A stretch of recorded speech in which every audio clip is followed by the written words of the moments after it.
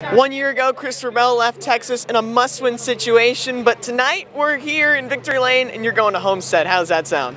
Sounds pretty good. It definitely makes Phoenix a lot less stressful, and I'm very glad that we get to go there and focus on one thing, and that's to try and win the race. You guys are the lone drivers at the top of the standings. No one else locked into Homestead. How much of an advantage is it to be 1 week ahead of the competition? Well, I think it's a really big deal because now all the guys at the shop can go back and really focus on Homestead, not Phoenix, Homestead, and that starts tomorrow.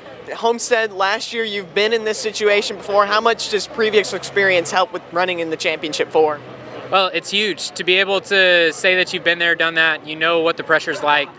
This is actually going to be my third time going to Homestead and racing for a championship in the Xfinity Series. The first year I was running for an owner's championship, and then last year obviously the driver's championship. So I've been there, I know what it's all about, and I'm ready to execute. Christopher Bell going back to Miami with the chance for that championship.